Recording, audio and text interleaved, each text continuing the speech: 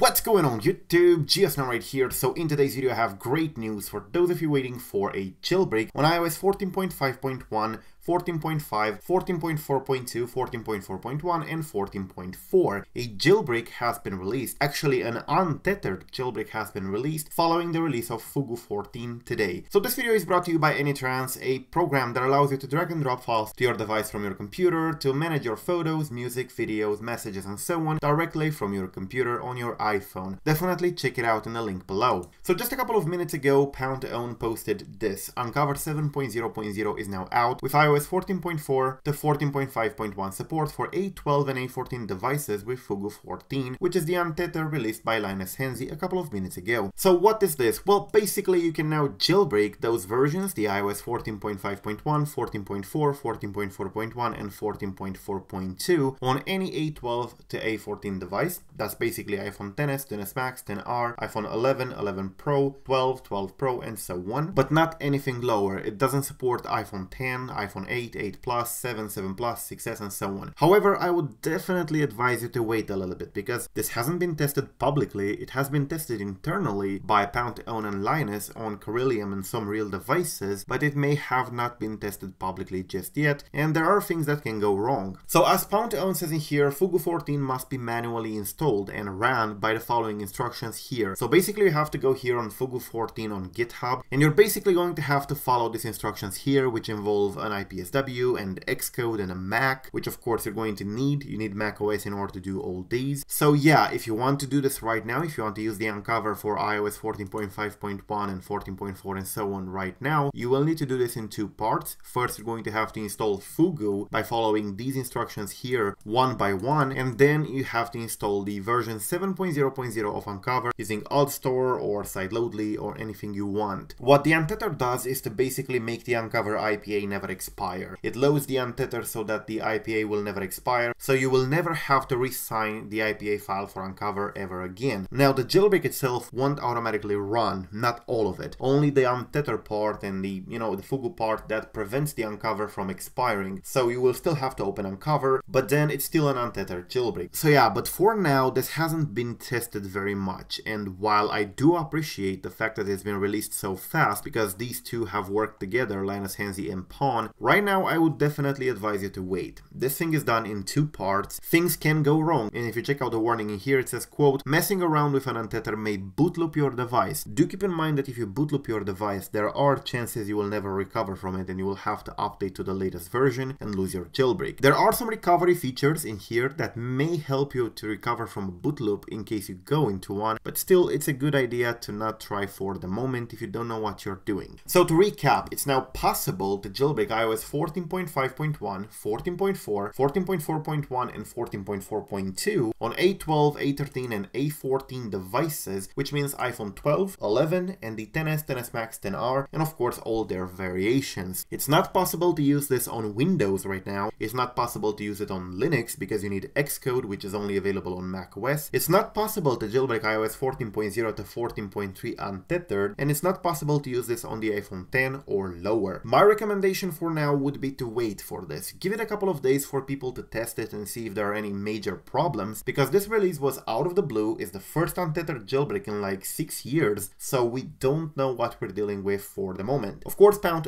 says that this has definitely been tested on Corellium and on real devices, and it's safe and stuff like that, and I do definitely believe that happened, but still, if you're not experienced with all this and you think it's a little bit cumbersome to do, avoid doing it for now, because people will test it, and if everything is great, I will make a tutorial in the near future, and if you use it, at least do a backup first. Thank you for watching, that's basically it. Till the next time, subscribe to stay updated. If you do decide to try the Unc0ver Jailbreak plus Fugu14, definitely tell me in the comment section down below how it works for you. Probably going to be great, but if you have any problems, also tell us down below so that people know, and of course we can tell those to the developers. Thank you for watching, I am GeoSnow, and peace out.